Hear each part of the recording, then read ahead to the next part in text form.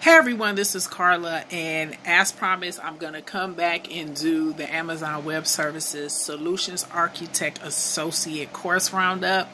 So I finished day 4, the final day, and what I will say is this training filled in the gaps of what I was doing for self-studying through lynda.com as well as YouTube. I had a lot of hands-on lab experience, which gave me a lot of help of better understanding and reinforcing what a solutions architect would do.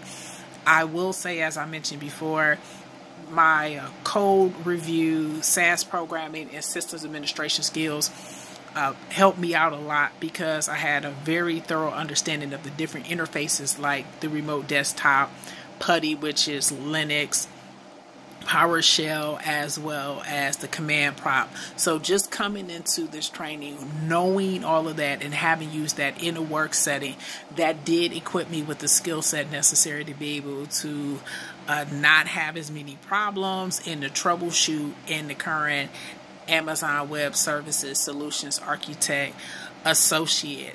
So as I'm telling everyone, this was a good class. It was the first one that I took with like 4 days, and I do feel that I learned a whole lot more from that than coming into it.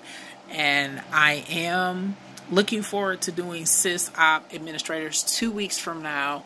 But in the meantime, I also want to update everyone and let them know that I am receiving connections, professional contacts, as well as more job applications regarding cloud computing. So that's extremely beneficial. And I do feel that by putting myself out here and openly sharing my Amazon Web Services cloud journey, that is helping other people. And that's what this is really about. So please connect with me. My website is carlarjenkins.com. And my universal social media handle is Carla R. Jenkins. So that's Facebook, Twitter, LinkedIn, Instagram, everything. I would like to thank everyone for their support, and I'll see you in the next video.